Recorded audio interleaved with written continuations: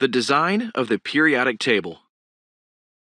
Scientists have identified 118 different elements. The modern periodic table organizes the elements by atomic number, which is the number of protons in the nucleus. Each element also has a unique number of electrons. There is one electron for each proton in a neutral atom. Electrons surround the nucleus in electron shells that exist at discrete energy levels.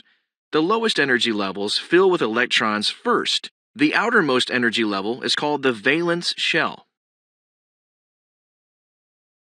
The rows, or periods, on the periodic table correspond to the energy levels of each element's electrons. When the maximum number of electrons possible at an energy level is met, a new period begins.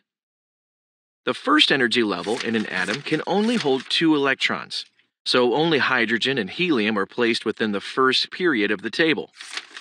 The second energy level can hold up to 8 electrons, and higher levels can hold even more. The maximum number of valence electrons, however, is 8.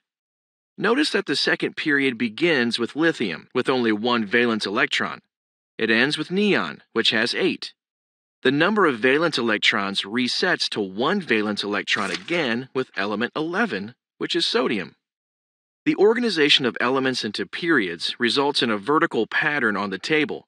Elements in the same column or group of the table have the same number of valence electrons. Because the chemical behavior of an element is related to its valence electrons, elements in the same group of the periodic table share many chemical and physical properties. For example, the metals in group 1 are highly reactive, soft, and silver-colored, while group 18 elements are unreactive, odorless gases.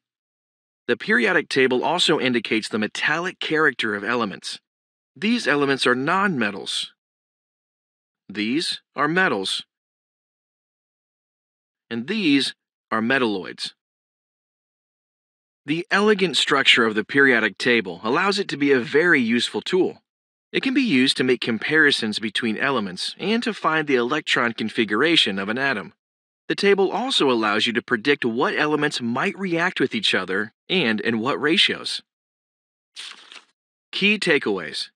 To summarize, the periodic table arranges elements in order of increasing atomic number.